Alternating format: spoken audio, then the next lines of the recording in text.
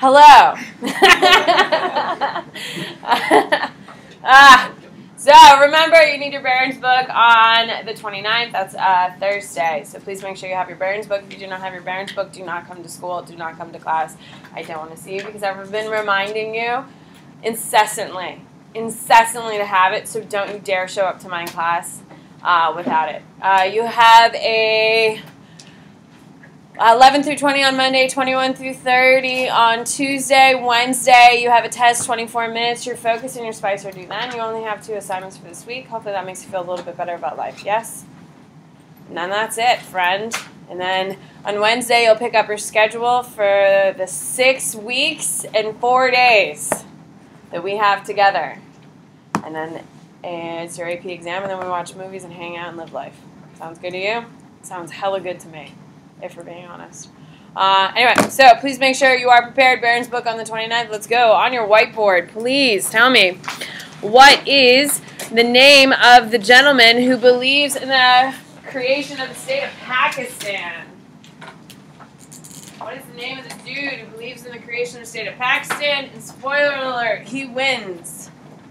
Good. Who is it, Jing Hao? Muhammad Ali Jinnah. On your whiteboard, what year was the creation of the state of India? The independent state of India. Nice. Carlota. 1947. On your whiteboard, what year was the UN created? That was for you. You're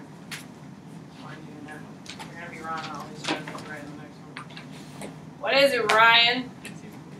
1945 is the creation of the state of, creation of the UN. On your whiteboard, please tell me, what governing body created the state of Israel? What governing body created the state of Israel?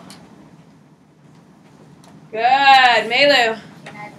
United Nations. It's kind of funny. So the new National Security Advisor that just got, John Bolton, I'm 99% sure is his name, he says the greatest threat to American national security is the UN, which is really interesting. He said that a couple years ago. So now he was in the Bush administration, he was in the Reagan administration, now he'll be in the Trump administration. So we'll see what he does. But yeah, I saw that this morning. I thought that was timely, if you will. On your whiteboard, please tell me, what is the name of the document that Jews used to justify the creation of the state of Israel? Please tell me, what document did the Jews cite as justification for the creation of the state of Israel? I got 1. No, that's India. 2, 3, 4.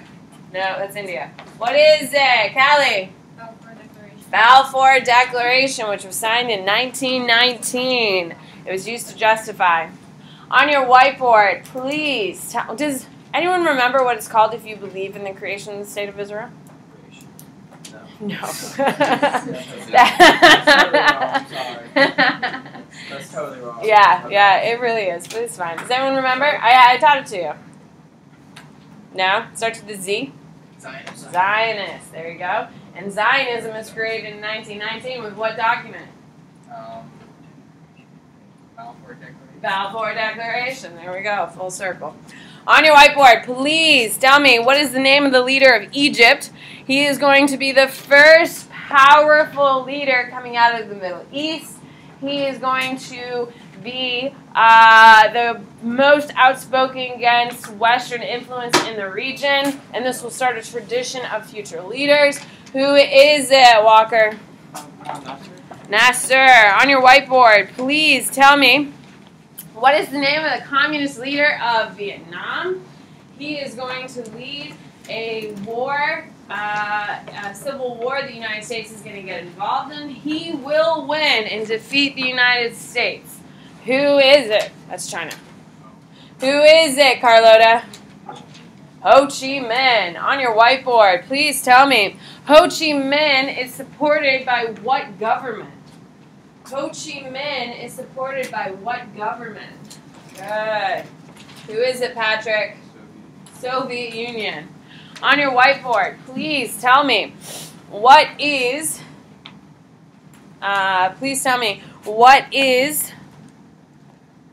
the name of the country that is the most upset by the creation of Israel, mostly because their territory was taken from them. It was given away by a colonizing country and given away, and now they still don't have their land back. Daniel? Palestine. On your whiteboard, please tell me what year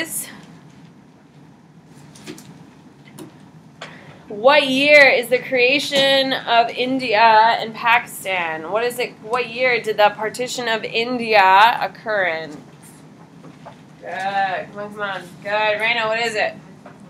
1947. On your whiteboard, please tell me what is the name of the gentleman who led a civil disobedience and nonviolent revolution in order to achieve it. However, he ends up losing in the long run. Jamel. Gandhi. On your whiteboard, please tell me the crowning moment for Nasser is when he took what from the British?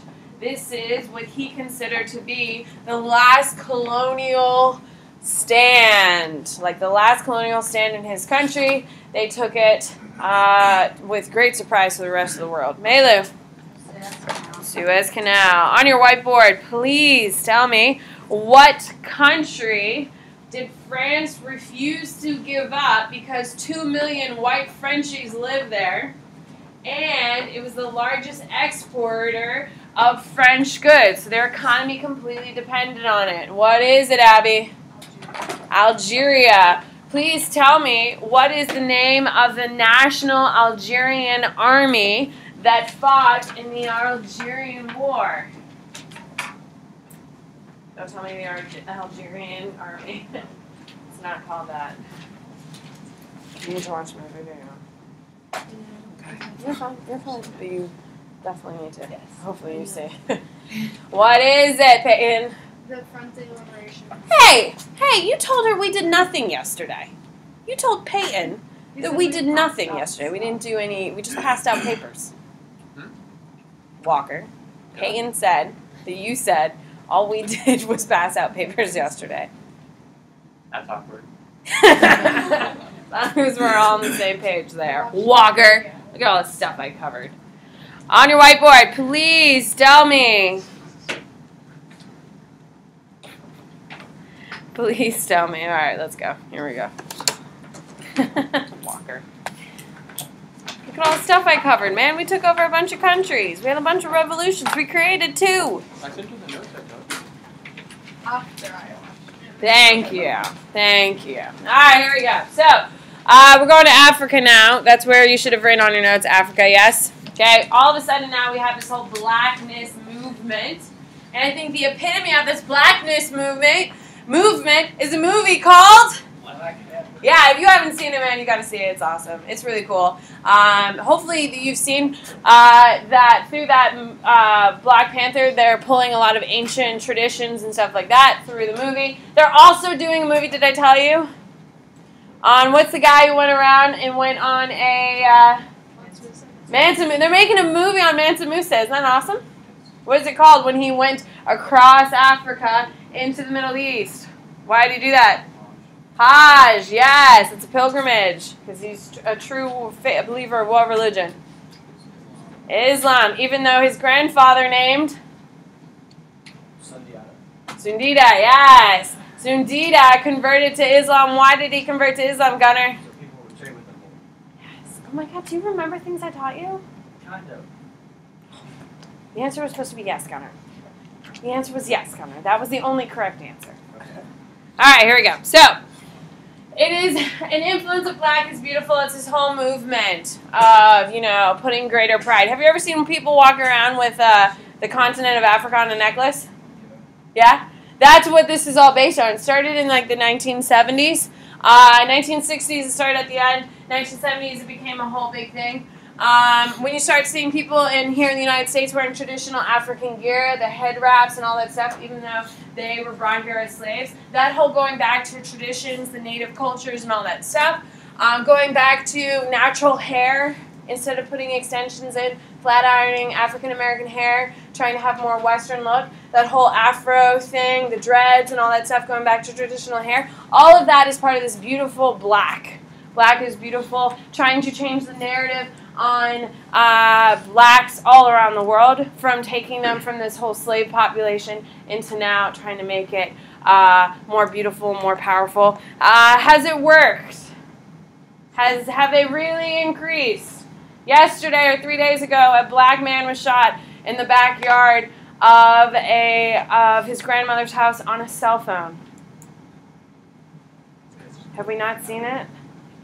There's a video of it. Don't watch it unless you can. But, so, this whole movement is the precursor to the civil rights movement, saying that we are worthy, we are powerful, we deserve equality. And this is going to help build this whole surge of we're valued. And so we're going to see we're still struggling for that here. The fact that Black Panther is such a big deal here in 2018, why? It's all black people. It's 2018, and this is like one of the first films where everything is mostly black people, correct?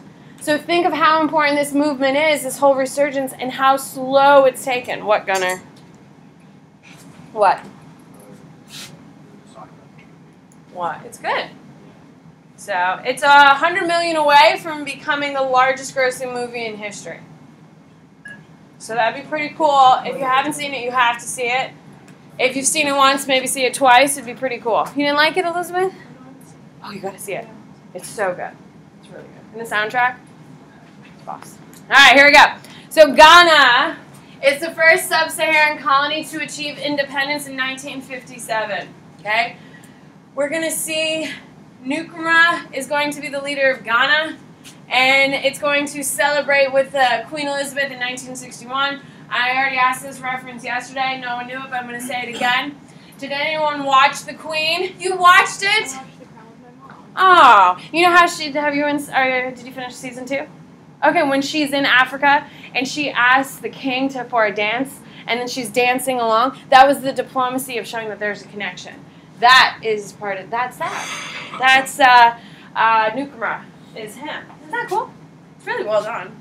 Anyway, so leader of Ghana. Ghana and Britain today are actually very friendly. They're still very friendly. Ghana is actually one of the preeminent countries in Africa. It has one of the greatest influences. Does anyone know what country is the most successful country in Africa? What is it, Sarah? South Africa does very well, except they're running out of water right now, which is not so good, but that's a whole other issue. Adi? Nigeria is the most advanced country in Africa. They also have a higher literacy rate than the United States. What's the least? What is the least? Probably the Democratic Republic of Congo. By the way, they're executing their own people again. We have another, starting to see another genocide occurring in the Congo. So that's happening. I don't think it's small. There's some. Nigeria's killing it right now. They're doing really well. Kenya's doing really, really well. Stuff like that. You can't make broad assumptions like that. Most corrupt countries. A lot of them are in Africa, but why are they the most corrupt? Yes, because the Europeans completely destroyed and stole all the resources and all that stuff. And when they left, it was power vacuum, and who came into power? A bunch of thugs with guns and people and stealing children from houses and forcing them to fight for them. Real leadership. Ooh, so that's why Africa's a hot damn mess. Alright, so Kenya, here we go. Kenya's also doing really well. So keep in mind, Ghana is the first country in Africa to earn its independence, and Queen Elizabeth kind of gives it to them and says, you know what? Here, we're not going to fight you for it. Here you go. But you're not going to completely disrespect me, which is why she flies down there, and they said we're going to have like a relationship. We're not just going to cut ties and go to war or anything like that. Okay, so what we're going to see is that we're going to see an attack by the Kenyans on the British starting in 1947.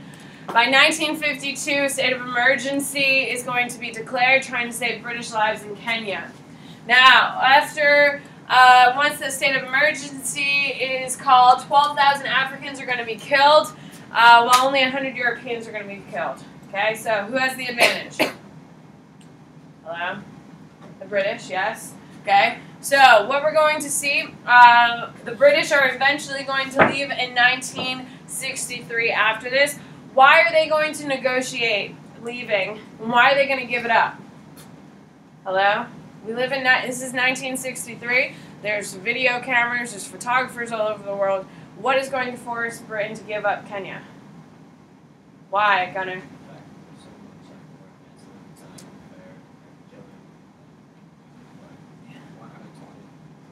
It's a public relations nightmare. Everyone in the world is judging Great Britain for doing these atrocities, correct? Which is why they gave up India. Not because they wanted to, but having an image of you beating an Indian who's not even fighting back, who's sitting there peacefully while you're like killing him. Okay? It's really hard to get over that. It's the same thing that's going to happen in Kenya. Now, eventually, the Kenyans and the British are going to be good friends. And Kenya still welcomes the royal family from Britain still to this day. By the way, fun fact. All right, South Africa, the apartheid. Who can raise your hand and tell me what you know about the apartheid? You should know this. Sarah, killing it.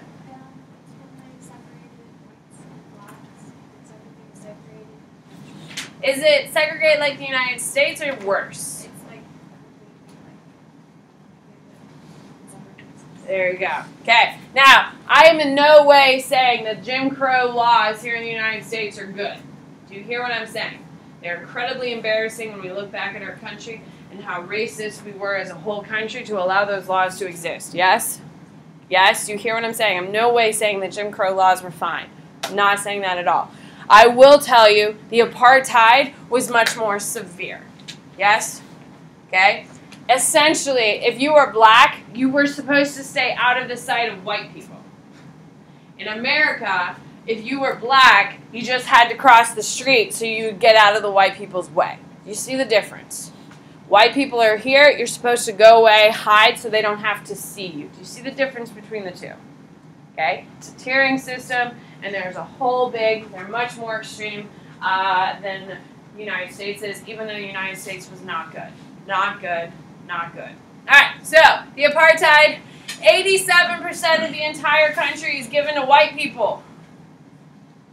Okay, how many what percentage of the population do you think are white? 10% of the population in South Africa are white, yet they get 87% of the land. That seems fair, right?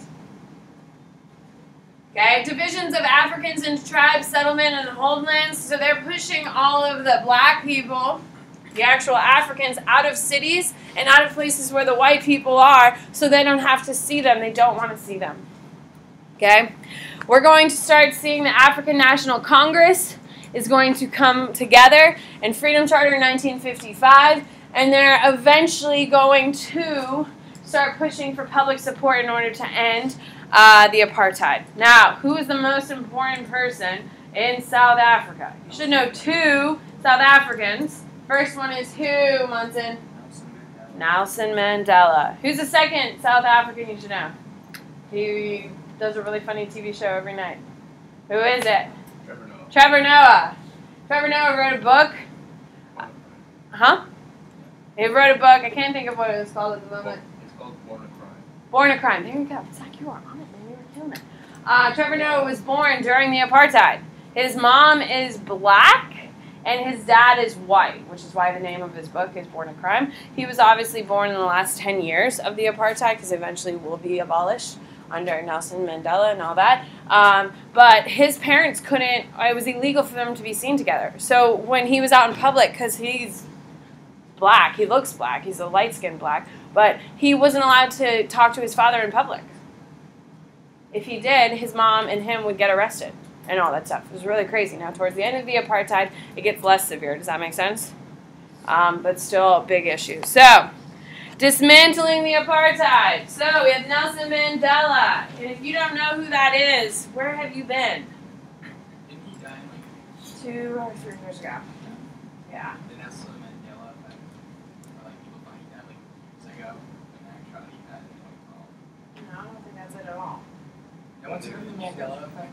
Yeah, Yeah. it's What's like, up, yeah. it's like where two people who did parents named theirs things about It's a weird reference. I love the It's the Berenstain Bears. first idea that could come up. I like the Berenstain Bears. I It's a haven't thought good about them in example. years. Here, Okay. go Google it, and I guarantee that'll be like one of the top All right, I'm examples. gonna have to Google this. All right. So Mandela is going to be sent to jail. Why is he going to be sent to jail? Protesting, absolutely. He made an example out of himself and got sent to jail. While he was in jail for like 15 years, right? 15 or 18 years, an extremely long amount of time. He sat there and was starting to write letters to newspapers, to world leaders, trying to gain support. What he did, he broke one of the apartheid laws, a bunch of them, but trying to protest the apartheid. While he was in jail, he wrote a very famous book.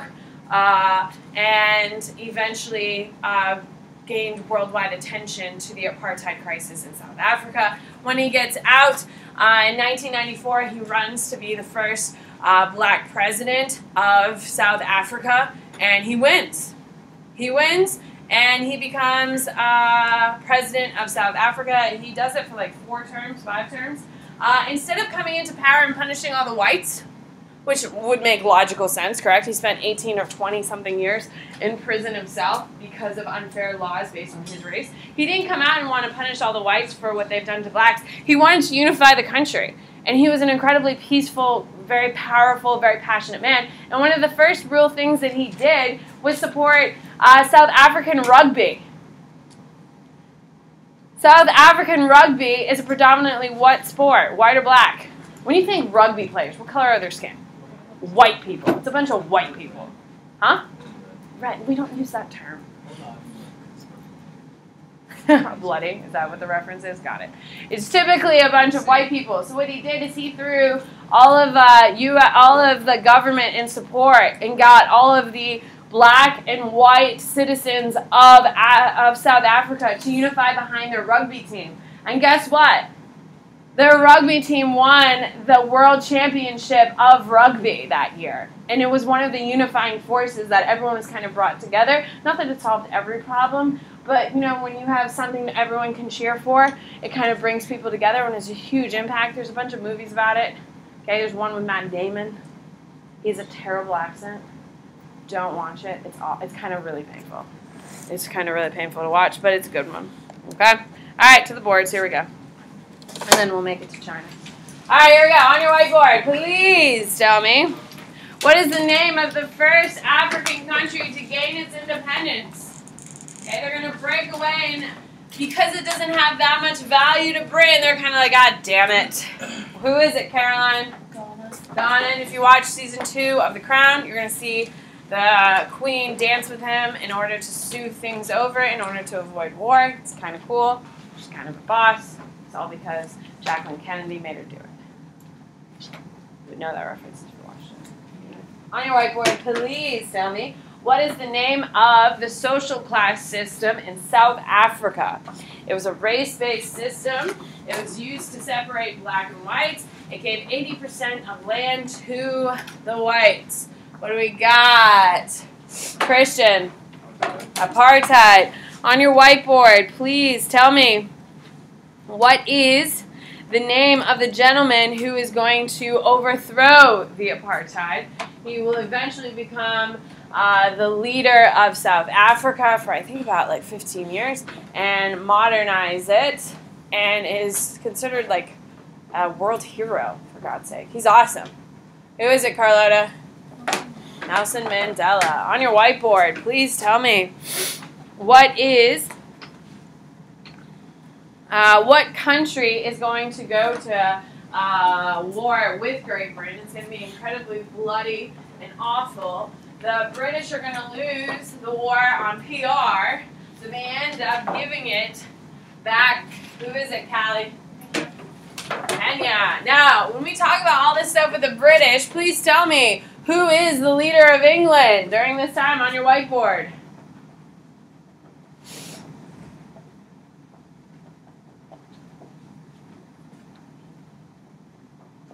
Good. Who is it? Colton.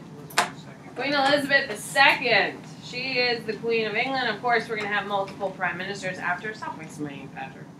Okay. We're going to see, obviously, we typically refer to this as prime ministers, but when you're losing colonies, it's actually the Queen who deals with that mostly. The prime ministers will actually be dealing with more of the military components of it if they're going to do it. So a lot of the Kenya and a lot of the giving up Kenya officially, that was the Queen's decision. Ghana was the Queen's decision to go in there and try to save it, all of that. All right, let's go to China. Okay, so China. Last time we left it, okay, we had Sun Yat-sen in power, correct? Yep, Sun Yat-sen is rising into power, and he sends people on a long march. What do we call that? The Long March. Look at you. And what famous dude is sent on a long march? Mao. Mao is sent on this long march, and while he's marching, like 1,000 miles or something, or 1,200 miles, he starts writing a book and starts writing some essays and starts sending them out. So, Sun Yat-sen is in power, yet we have a guy named Mao rising into power. So, massive, so China, obviously we're switching to China, okay? So China is trying to evolve and is trying to grow. So, in 1955, they're going to do the first 5-year plan. Oh my God, that sounds so familiar. Why should it sound so familiar, Karishma? Stalin did a 5-year plan. So what do you think China's trying to do? They're trying to mimic. Absolutely. Because remember, under Stalin, Russia's going to industrialize. You need to write that down. All of these you need to write down, and you're going to tell me if it's successful or not successful. And I'll tell you that here in a second. So, Stalin is going to do the 5-year plan when he comes into power. Does it work in Russia? Absolutely. It absolutely does. And it is going to transform Russia completely. So, if you're a Chinese who's also trying to be communist, okay, who's also not industrialized, who are you going to model most of your government after? Russia, because who's also supporting China? Russia. So they're like, hell yeah, we're getting money from these people. They're clearly in a similar situation we were, so we're going to kind of mimic them. So they do the first 5-year plan. Not so successful. You're going to want to write that down. The first 5-year plan, not so successful. However, lays foundation for industrialization. No one's like, yeah, wow, that was great. Under Stalin, do we say, yeah, wow, that was great? Yes, wow, it was great. In China, it does lay the foundation. Now, they're going to do the Great Leap Forward. Epic failure. Epic failure. They mess up the farming. It's going to kill millions of people. We're not actually sure the count because China won't release the numbers. So we don't know how many millions died, but millions of people are going to die. The Great Proletarian Cultural Revolution is incredibly successful, yet limited. Okay? It's going to change China significantly. However, it's not going to achieve the gains it wanted to. Does that make sense? So it's going to have a huge impact, transform China. However, it's not going to get where they want. So you're going to see that Mao is going to be replaced by Deng. I'm not even going to try. This guy is going to replace Mao. And we're going to see Tiananmen Square protests. Tiananmen Square in China, by the way, I'm going to China next summer if you want to come. We got little flyers over there. We're going to Tiananmen Square. So excited. Apparently they got a clock museum. Isn't that what you told me? Yeah! Who brought the clocks? Matteo Ricci. That's what they all love, right? And he's what faith? Christian, but what specific Christian? Catholic. No. Jesuit, yes! Oh my God, we have learned something. This is so wonderful. Okay, so we're going to have some protests, which we'll get to. A lot of this is going to be covered next week. We really focus a lot on China, because China transforms starting in 1955. So, Indian democracy. Okay, so we're going back to India here. Now, Indian democracy is going to flourish under Indira Gandhi. Is this the Gandhi? No, Gandhi's actually a really common surname. So you need to make sure that every time you see Gandhi, you're not equating him with the Gandhi. Okay, so there's no relationship to our Gandhi, the one we think of. They're going to start a green revolution, which is a very big deal. You need to put a big star next to it. Okay, in India, they're going to start the Green Revolution, which is going to increase food production. Why is that a big deal? So, India, do you think they're going to have a huge population while the British are there, or a small population? Small. Why would they have a small population with a hand? Why? Why would they have a pretty small population? Hello. Do you think the British are going to allow them to really be outnumbered and grow that big? No. Okay, so after the British leave, they do the Green Revolution. The Green Revolution is focused on agricultural, which is focusing on what? Agricultural is what? Food. The more food you have, what happens? The larger the population. Why is that a big deal here in 2018? Huh? Overpopulation. Well, they have one of the third largest population in the world. And it literally all starts happening in 1950 something. Okay, this whole Green Revolution. So is it successful?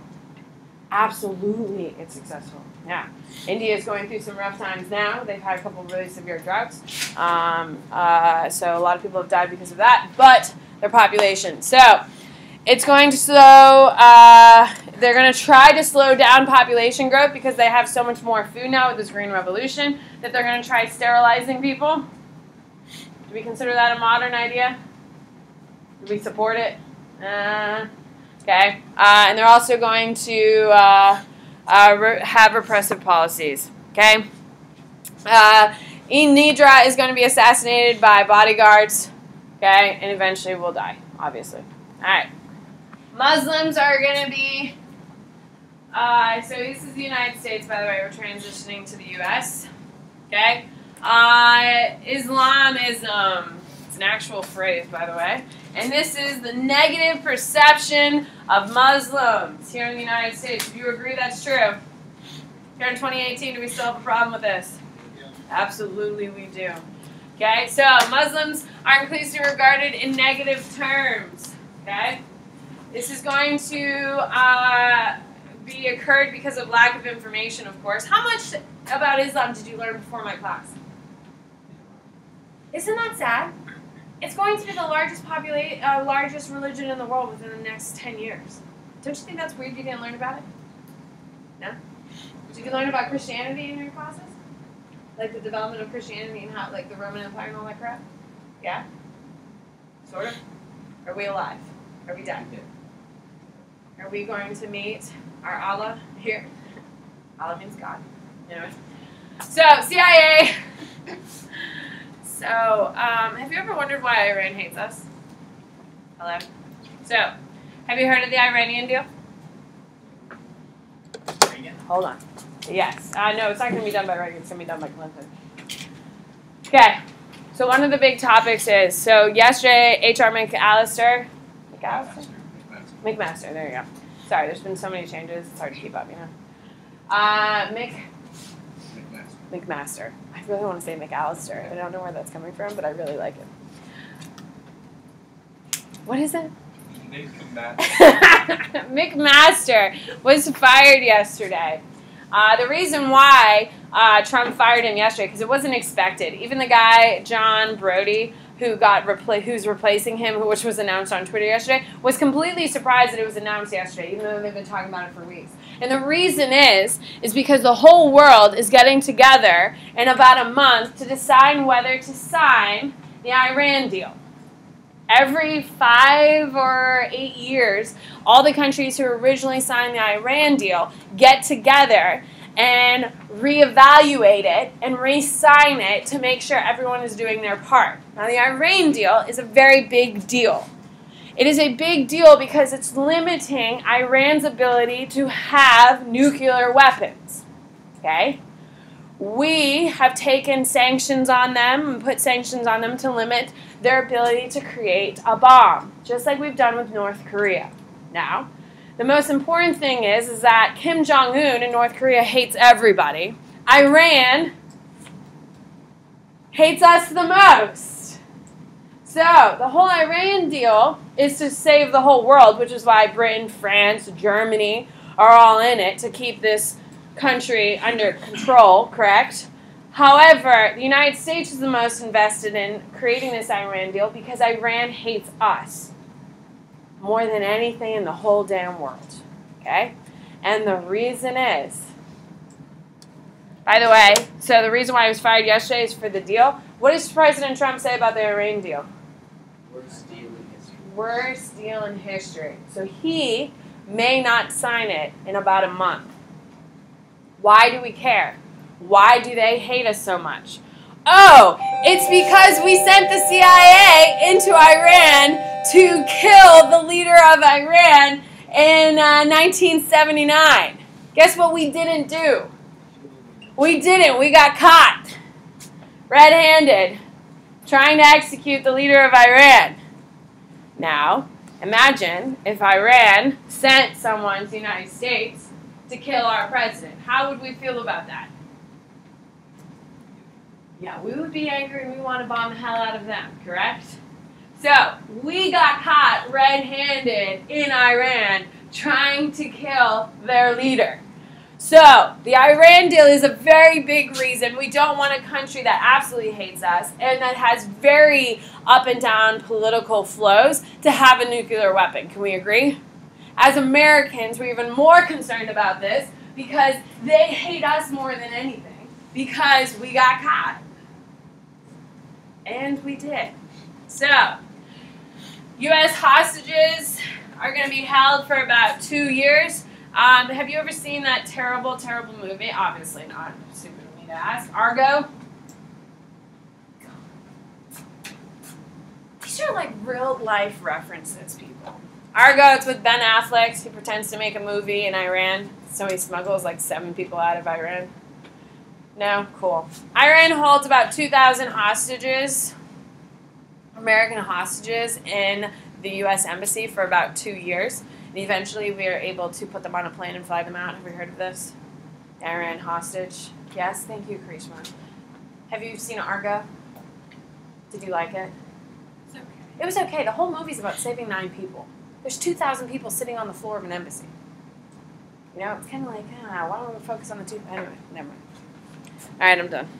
I'm done. I'm done. See, here's our U.S. diplomats. Nice 70s look.